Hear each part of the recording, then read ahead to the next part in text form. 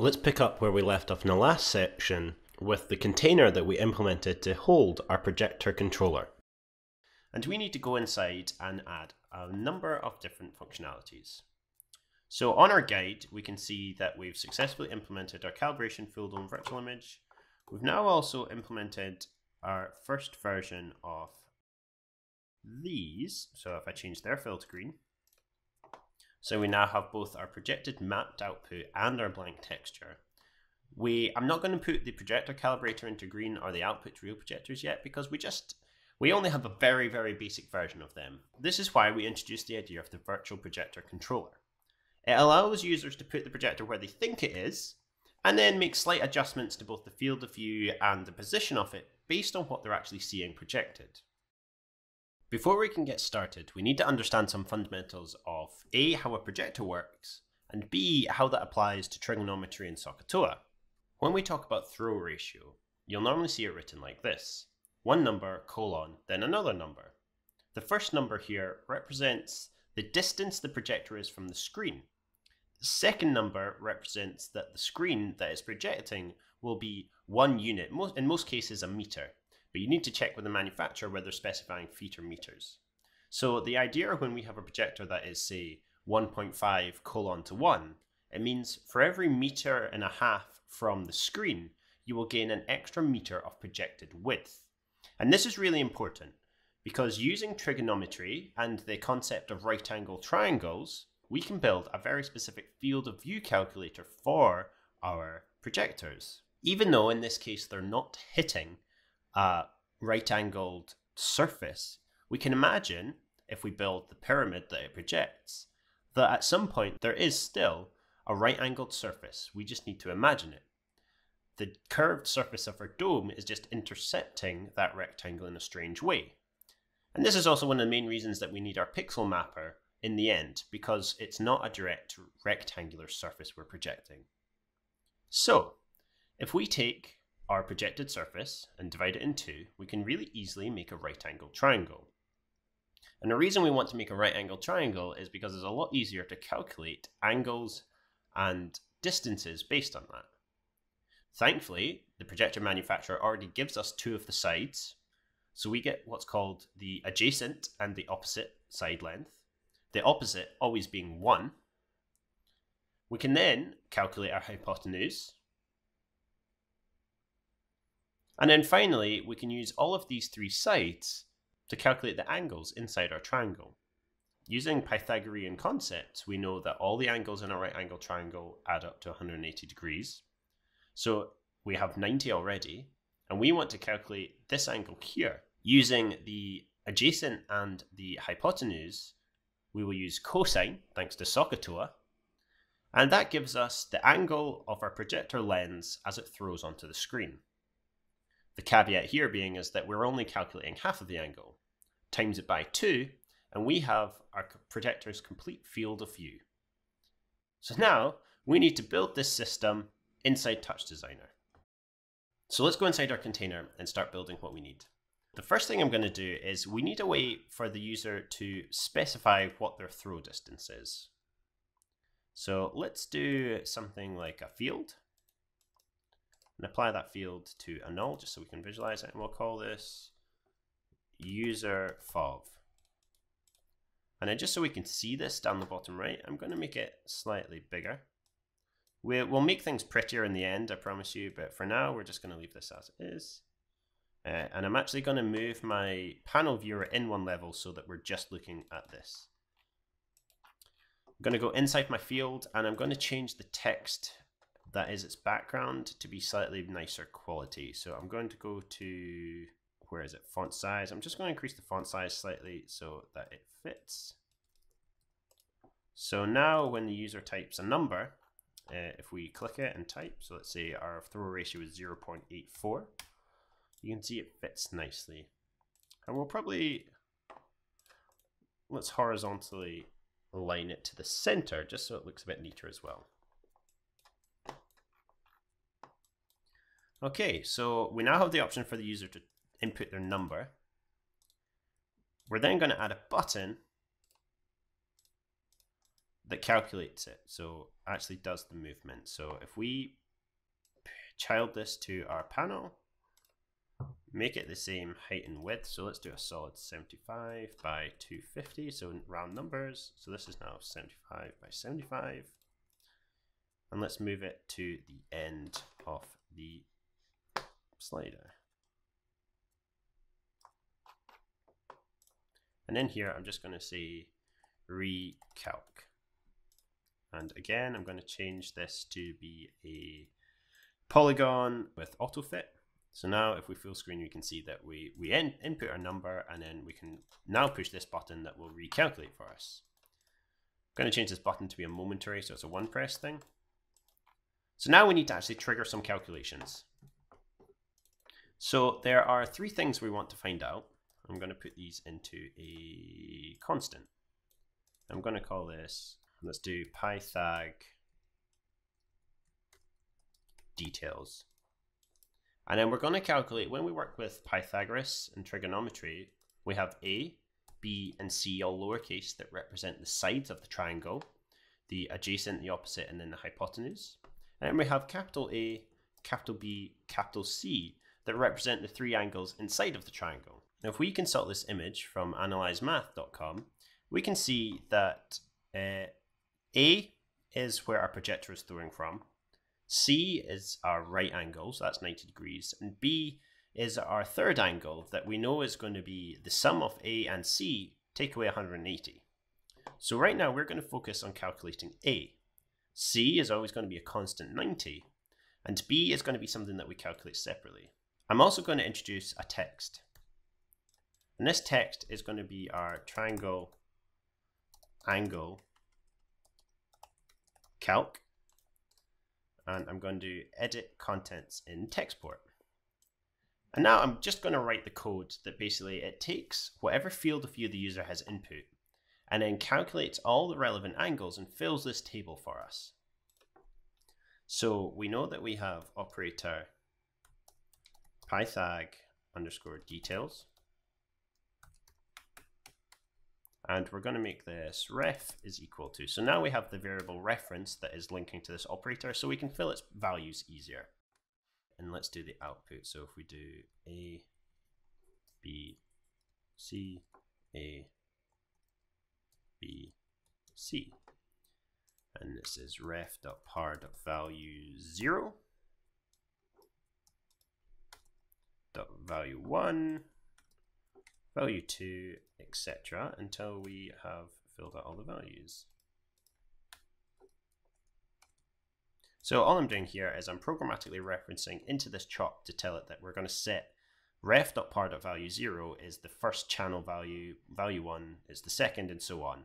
So we have 0, 1, 2, 3, 4, 5 that does 0, 1, 2, 3, 4, 5 values.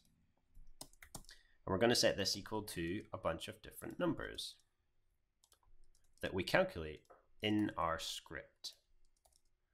So we already discussed that we know that C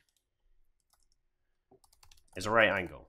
So we're always going to make that equal to 90. We know that side A is going to be equal to, so if we go back to our drawing, we can see that side A is the opposite. So side A is opposite the projector angle. This is the 1 in the throw ratio. So we always know that that is going to equal 1. Side B is, this is the adjacent side. This is the first number in the throw ratio. So side B is going to be equal to whatever our user enters as their field of view. So I'm going to reference operator user_fov 0, 0, because it's in just a one, it's in a one cell table, so it's 0, 0 as our reference, so it goes and gets that. Side C is the interesting one. So we're going to need to use some maths functions to work out the correct details here. This is the hypotenuse of the triangle. We're going to use Pythagoras' theorem to calculate all the lengths here. So he states that c squared is equal to a squared plus b squared. So if we do math dot square root of side a times side a plus side b times side b, we have the answer that is the square root of the side. So it should be side a, so 1 times 1 is going to be 1, or adjacent side b times itself, and then the square root of that result. So if I print side c, and I'm just going to comment out the rest of this, or just give these 0 values for now, and then run this script, it tells us side is not defined in line 8. None type has no attribute par. Oh, it's capital P in Pythag. So there we go. We can see that we get a result of 1.3059861, etc., etc. So I'm going to clear that and rerun it. Okay, so we can now fill these out. So A is equal to side A, B is equal to side B, and C is equal to side C. Okay, so now that we've got all our sides, what we need to do is work out our angles. We would normally use the SOHCAHTOA Pythagoras rules. But because we already know all 3 lengths of all 3 sides, it doesn't necessarily matter which one we use. It can really be your preference. For the sake of this demo, or for the sake of this, we'll do all 3 just to show you how little the variation is between now that we have all the answers. So with the angle we're trying to calculate, we call this theta. We then use the opposite, the adjacent, or the hypotenuse to calculate the inverse cosine, sine, or tan of that angle. That will give us a result in radians that we then times by 180 to get it into half pi, and then we divide it by pi, and that should give us the result in very specific degrees. And that's what we want, because field of view is also in degrees. So let's have a look. So let's edit the script. And then all we're going to do is we're going to say our sine angle is equal to the opposite, which is side A. It's divided by the hypotenuse, which is side C. We're going to do cos A, which is adjacent over hypotenuse, so we're going to do side B divided by side C. And then we've got tan angle, which is opposite over adjacent, so we're going to do opposite, which is side A, divided by adjacent, which is side B. So these are now all floating numbers that represent the numbers we want to inverse. So if we do, let's say that theta sine, which is equal to math dot a sine, which means the inverse sine of our sine A angle, or sine A number. We do theta cos is equal to math dot a cos A, and then we do theta tan is equal to math dot a tan A. Okay, and now if I was to print these 3, you can see that they all come out to nearly exactly, if not exactly, the same number. That is the degrees in radians. We need to convert them into degrees, and I'm going to disregard this, so I'm just going to leave theta sine and just name it to theta. I'm also going to delete these 2. Result in radians, and convert to degrees. So we then want to take our theta is equal to theta times 180 divided by math dot pi. And now if we print theta, we should have something that is around 90 degrees or so. Oh, no, we won't, because pi is not, it's just 1 uppercase p. No uppercase. There we go, no uppercase. So there we go, we get 49.968. I said it should be close to 90, I just remembered that we need to times it by 2 still, so this seems about right to me. It's going to be just off 100, given such a short throw projector. So now we can populate the rest of our table. Side A is our projector throw, so this is going to be half of projector throw, or projector field of view, I should say. And this one is going to be equal to 180, or simply just 90, take away A. This one is going to be equal to theta. So now if I run my script, A is not defined. Take away theta. And there we go. And let's quickly add these up. So do a check. Does 49.97 plus 40.03 plus 90 equal 180? And yes, it does. So now we know that our right angled triangle, because these add up to 180, is being correctly calculated.